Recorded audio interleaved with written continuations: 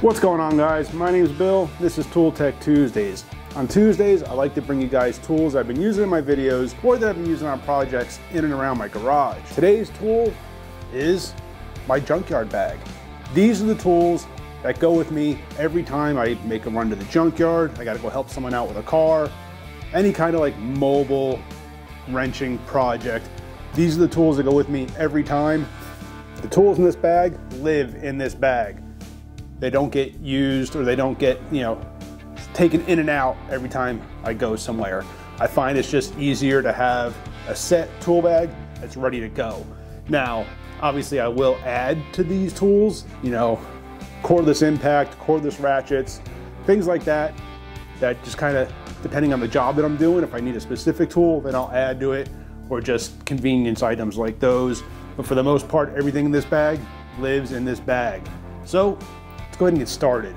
Obviously the bag is a Bauer bag from Harbor Freight. Now I've tried like one of those tool backpacks or larger like hard-sided totes. The backpack worked great, but as you start to add tools, they get heavy, cumbersome, and I really don't want to lug it around the junkyard. I find it's a lot easier to have a roller. And then this size, obviously also, which is nice, is I can, if I take a part off, I can dump it in the bag until I go pay for it. And I have, like I said, more room to add stuff. So this is the bag I like to use. So let's go ahead and I'm gonna get started with the outside pockets. Those will go quick. I don't like to keep a lot of tools on the outside. Let me kind of reposition here a little bit and I'll show you what I got going on. All right, so like I said, I don't like to keep a lot of things on the outside. I feel, rolling around the junkyard, it's just an opportunity for things to fall out and get lost. Not that, like I said, the tools in here, if something goes missing, I'm not gonna be heartbroken. They're not expensive tools, they're not the best of the best, they're just a cheap set of tools that can get my job done.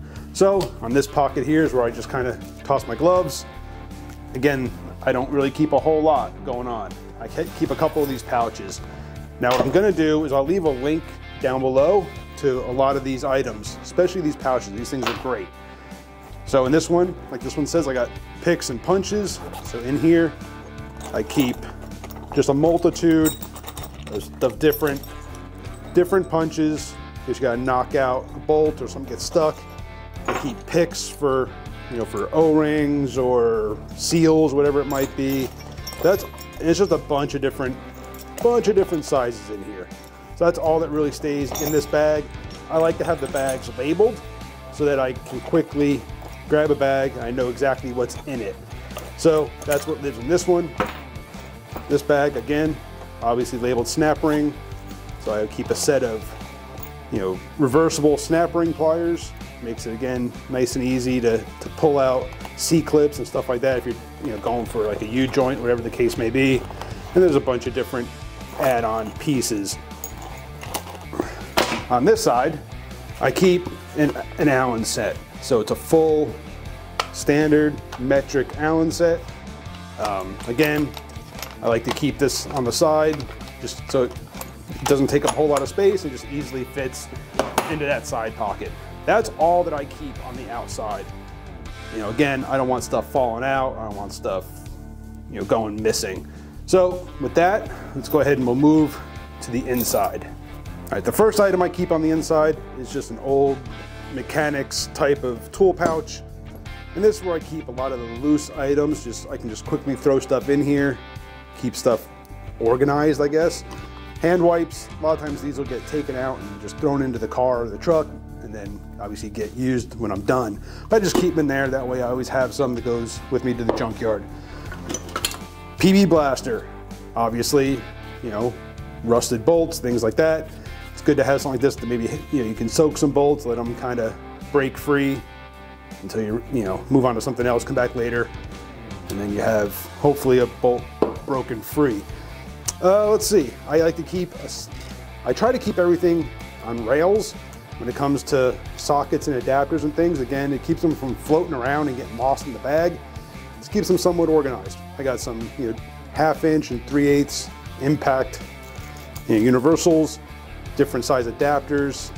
These here, just an impact, I can slide that through. Now I've got like a big T-handle type of bar. Again, I keep these all on the socket rails. just kind of keeps things organized. So yeah, I love these little shorty socket rails. You're gonna see a lot of these in my Junkyard bag. Let's see, what else? Again, extensions, longer extensions. I've recently kind of redid some of this bag, and most of my stuff now is impact. I do have a few chrome items, but for the most part, it's all impact. Cheap set of safety glasses. So I keep my 3/8 ratchet is in here. Again, just makes it easy to just throw it in. It doesn't get lost in the bag, easily found. Multi-bit screwdriver. This thing is so much better than carrying around a bunch of different screwdrivers. I can shorten it. Again, you know, there's all the different bits, and I have a small bit set. And this thing has all the kind of like weird, funky bits in it. It's got, you know, it's like safety Torx. It's got some weird other little safety bits. Your standard Phillips. Kind of like, this kind of like the oddball bit set. And the handle of this has the other bits, normal ones that you use, other Torx bits, Phillips, standard, whatever the case may be. But yeah, I find this a lot more convenient than carrying around a bunch of different screwdrivers. To go with that, I also have the Klein multi-bit. Again, this is great for doing like if you're pulling interior pieces. I can swap this around to different size sockets, anything from 1/4 inch up to 1/2 inch. I have different, basically I use this as like a nut driver in conjunction with the screwdriver handle. Now I have basically a nut driver that I can use. Usually I use this, like I said, on interior parts. Let's see, what else? I got body panel pieces, you know, again for removing trim and stuff like that. I keep a set of, you know, some of these in there. Nice and convenient to have. Now, I tend to carry 3/8 or M12 Milwaukee tools with me. So I have a battery adapter. This thing I can slop onto an M12 battery. I can pop this on there. And now I can test things. I can, you know, power up a relay. I can test lights. I can test all kinds of different things with this setup right here. So I keep this in this bag also. Little pouch for parts. A lot of times if I'm, you know, grabbing relays or screws from, you know, mounting screws or parts I take off, a lot of times I'll throw them in this little junk pouch. I keep that in there also. The seam ripper. So this is actually just a sewing tool. That this thing is great for stripping down wire bundles. If you want to cut the sheathing off of wires, off a wire bundle, you take this, you put it in there and just run this along. Cuts the sheathing off without having to worry about damaging the wires underneath. Again, just something quick and easy. I just toss it in there. A magnet, you go drop something. Nice to have a magnet.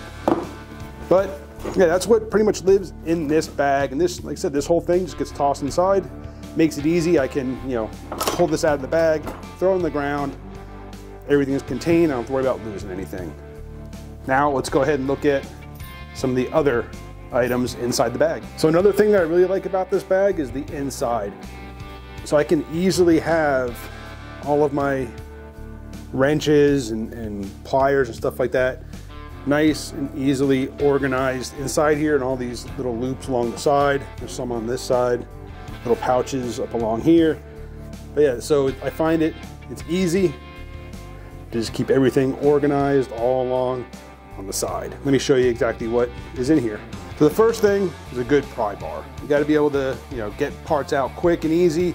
This is where a pry bar, you know, separating a transmission from an engine, cross members, moving stuff around. A good long pry bar to get that leverage you're gonna need to move things around.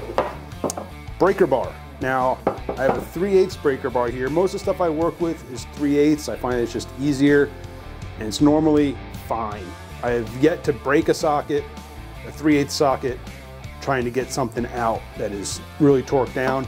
But with that being said, I do carry a 1/2 inch ratchet. Now this one is by Nico, and what I like about it, it's extendable. So again, it's another breaker bar. It is a 1/2 inch for some of the larger things.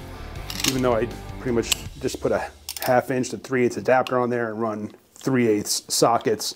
It's nice to have that little bit of extra length if I need it.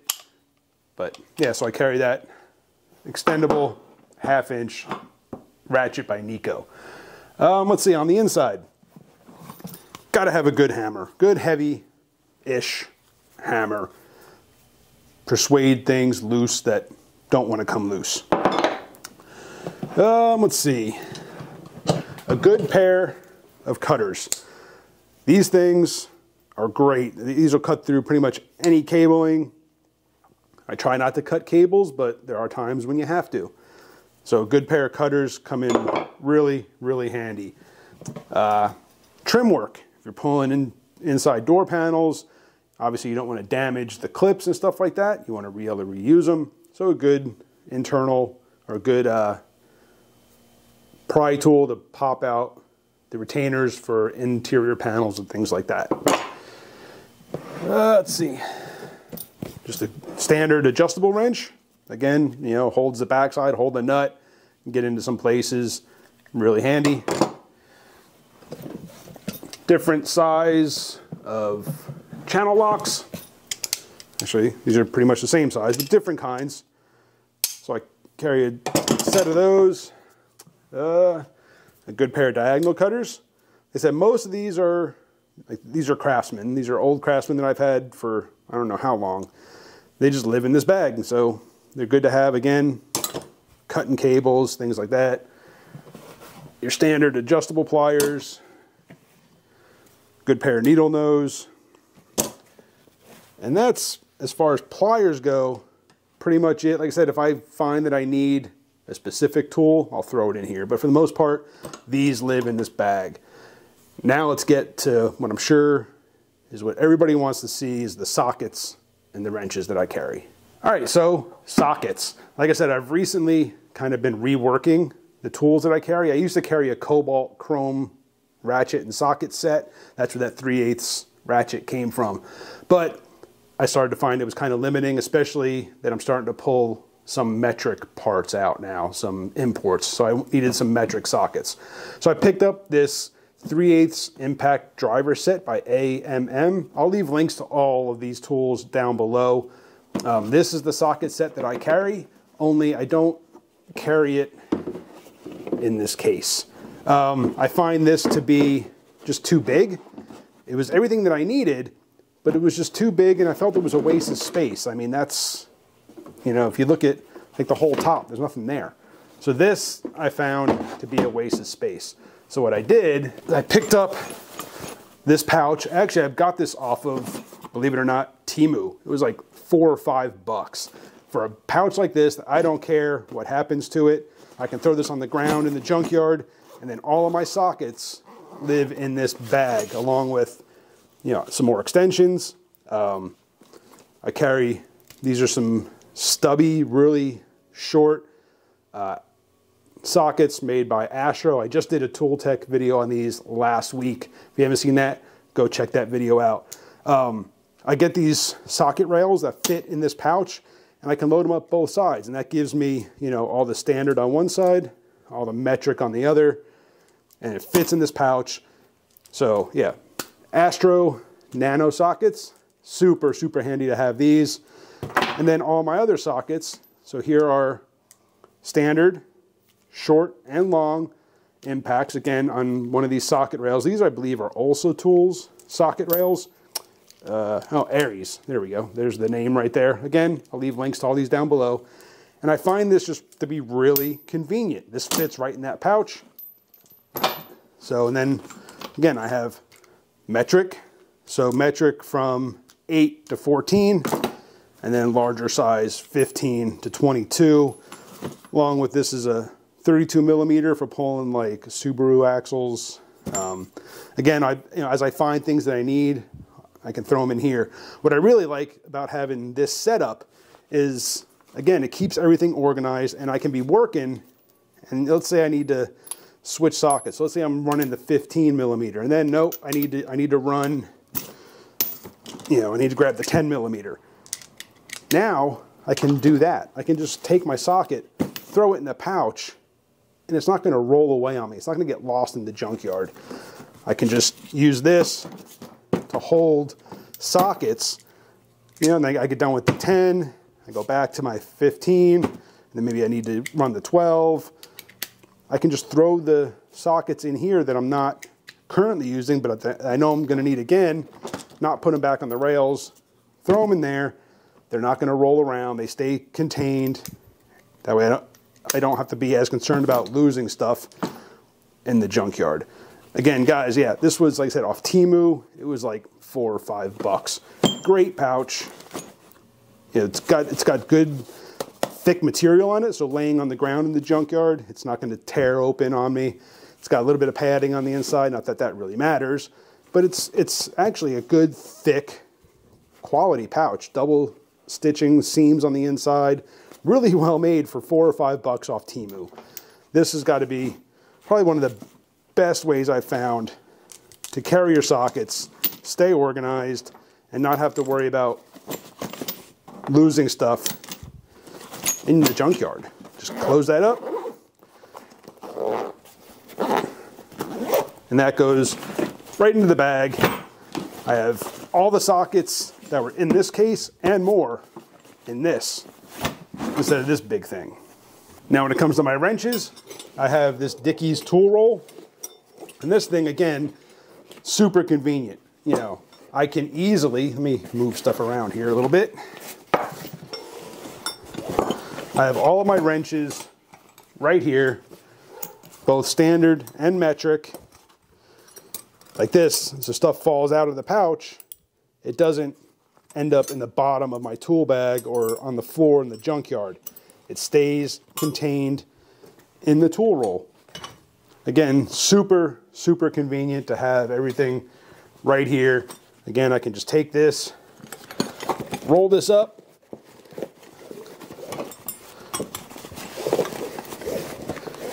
and toss that whole roll right in the bottom of my bag, and it keeps all my wrenches contained. I don't have them all on, you know, you see some people carry them on big loops. I find that to be inconvenient. Either I take it off the loop or work with everything kind of dangling off there. Just, I find this to be so much easier and so much more convenient. So there you go, guys. Those are the tools that live in this bag. Like I said, these tools, they don't get taken out and put away when I get home. They live in this bag. This bag gets, you know, kept in the trunk of the car, the back of the truck, corner of the garage, whatever the case may be. Those tools live in this bag. Now, obviously, depending on the job that I'm doing, if I'm going for something that's maybe a little more involved, I always take an impact, whether it be a 3/8, which, guys, I just recently picked up the Milwaukee M12 3/8 impact. This thing is a beast. I took this thing to the junkyard the other day. This thing was breaking axle nuts free. I didn't find anything that this thing couldn't break free. Now, obviously, I wasn't going after the thing that's really, really high torque, but I was surprised. Those Subaru axle nuts, 32 millimeter nut, I don't know what they're torqued to. This thing broke them free. I also will throw in a 3/8 ratchet. I like to carry the 3/8 tools with me just because the batteries are smaller. I can carry more of them, you know, weight. Even though it is a roller, taking this thing out of the trunk of the car or out of the back of the truck, you know, whatever the case may be, I just find it's easier, more convenient to have smaller tools. But I will carry the, you know, 1/2-inch impact with me, the M18 if I need to, maybe a cutoff wheel, which depending on where you live, if I take a cutoff wheel to the junkyard with me, or here in Vegas, I got to take a fire extinguisher. But you can throw a Sawzall in here. Just whatever specialty tools. So these will get thrown in the bag as I'm going, and then when I get home, obviously get taken out and get put away. But yeah, guys, it is so convenient to have a bag that's always ready to go. Like I said, I can, if my son-in-law calls up and says, hey, I need help with my car, I can grab this bag and go to his place. You know, friends call up, they got, you know, something they need help with, throw this bag in the back and go to their place. It's just convenient to have something like this that I don't have to go and like think about. All right, I'm going to the junkyard, I want to go pull this, I want to pull this, I want to pull this, I'm going to need this wrench and these sockets and this and that. Guys, it's just easy to have tools in a bag like this. Now, like I said, most of those tools, that 3/8 socket set, that impact socket set that I have, it's not that expensive. So, I mean, yeah, there's a little bit of investment, but you don't go and buy the most expensive tools to keep in this bag. If I lose these tools, if I lose one of those wrenches, one of those sockets, whatever, one of those pairs of pliers, I'm not going to be heartbroken. I'm not throwing expensive tools, I'm not lugging expensive tools with me to the junkyard. I'm taking tools that will get the job done, but if I lose them or break them, they're easily replaced, and I'm not going to be heartbroken over it. Appreciate you guys for watching. Hit that subscribe, hit the bell, get back to work.